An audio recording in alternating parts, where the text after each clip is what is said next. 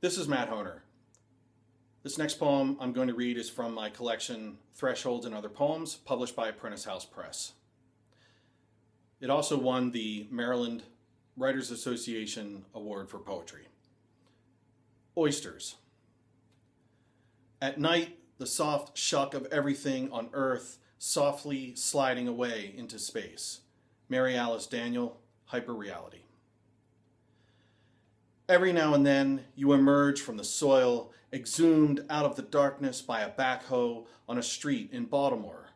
There you are, a body part, serial killed by history.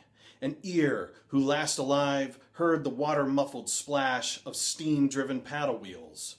A layer of flat calcium flakes under the asphalt and macadam, under bricks and cobblestones. Strata of progress, archaeology, of amnesia. On a February rainy night in Annapolis, you beckon from ice in market stalls and raw bars, barnacled in your old man's skin, haired by algae, moist protein bodies inside, dressed ugly, but the locals' lusty gazes shuck you with their eyes. Bullets punched outboards and chests over you. Men died for your flesh. A beach on the Wacomico down from Salisbury, where the old packing plant once stood. Kayakers tread your bones to get to the tanned currents racing past. Women's hands 80 years dead last held you, dispatched your silent, blind, bivalve lives inside with a poke slip of their knives. John Smith said he could walk across your shoals at low tide.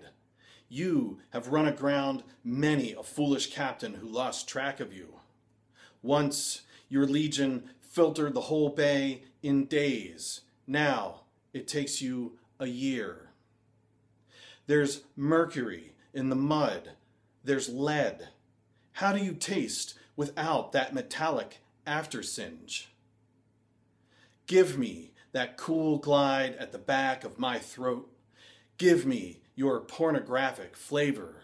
I'll eat you until my blood runs silver.